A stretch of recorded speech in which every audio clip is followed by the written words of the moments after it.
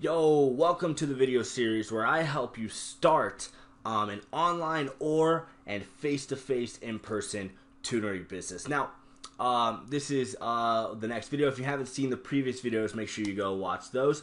But in this video, I want to talk about some of the different softwares that I use in my tutoring business and I recommend as well. So check it out. The very first thing you're going to need is something to manage your students, right? The scheduling, the hours, how many credits they have left if you sell packages, which that's going to be in another video here. We're going to be going into more detail into packages and stuff and why I recommend them and stuff like that. So the very first one is I use LearnSpeed, and the reason I like them is because one, they're very good. I've used them virtually my entire career, and I think they're fantastic. But also because it's 29 cents per session, which is cool because if you have months that are super busy, well, awesome, you pay 29 cents a session. But if you have a summer month or you have maybe a couple weeks that are slower, well, it's gonna be less. So the bill kind of throttles with how much money you're making. So I think that's fantastic. I think it's an awesome model, and you can actually sign up for free. So you just go to learnspeed.com, which is awesome. So that's my first software. The second software I use is called Smart Tutor, and you can check that out at smarttutor.io.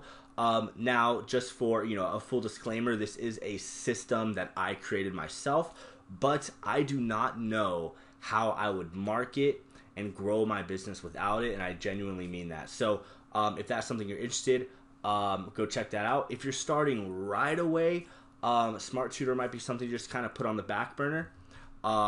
But LearnSpeed, I recommend getting that right away. So you can go check out these two things. The third thing I want to talk about is if you're an online tutor, then I highly recommend Zoom. I'm sure you've heard of it, but Zoom is just a very good place to kind of host your tutoring sessions and do that face-to-face interaction, and I think it's a great software. And the fourth thing that I might recommend is Trello.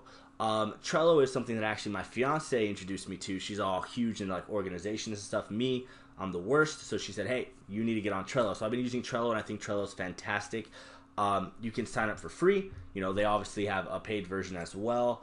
But you can start off with just the free version. And Trello is cool because it's kind of like, these are called boards, so they're like Trello boards, and so you can really organize what you got to do. Like, for example, you can have a to-do thing, a doing, and then a done. And you can just drag them from thing to thing, so you can visually see what you've accomplished, what you got to get done, and all that good stuff, which I think is very important for any business. So with that being said, guys, these are going to be the 4 softwares that I recommend for your tutoring business. Outside of these 4, I literally can't think of another software you need. So if you have these 4, you're going to have everything you need in your tutoring business. You're going to be able to market your tutoring business, effectively. You're going to be able to manage your tutoring business effectively. You're going to be able to host your online sessions. If you're in person, obviously you don't need Zoom.